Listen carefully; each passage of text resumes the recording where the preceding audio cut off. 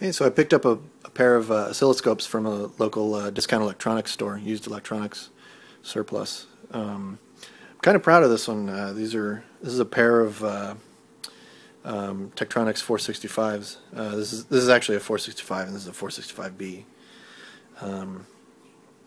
They were both being sold as is for about $50. This one was indicated as having only one channel working, and I've verified that the second channel definitely doesn't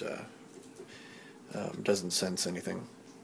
This one actually was indicated as powers on no trace, but by tapping on a couple of buttons and shaking some knobs and stuff, I was able to get it to both a channel 1 and a channel 2 trace, so that's pretty cool.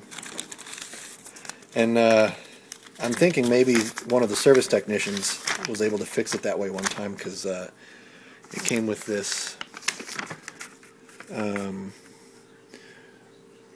test equipment history document with a few repairs on it, and this one, no vertical deflector, says that it was repaired by magic. I thought that was really cool.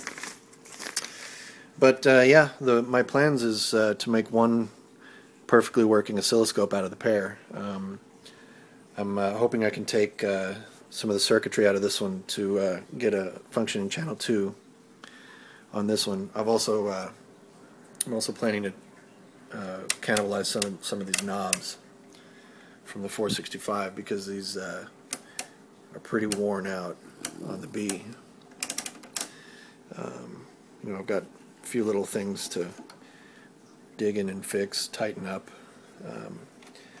The switch isn't engaging anything, so I'll be able to use that one. But yeah, just wanted to do a quick video on these, and eventually show the progress of making one full unit out of two of them. So thanks for watching.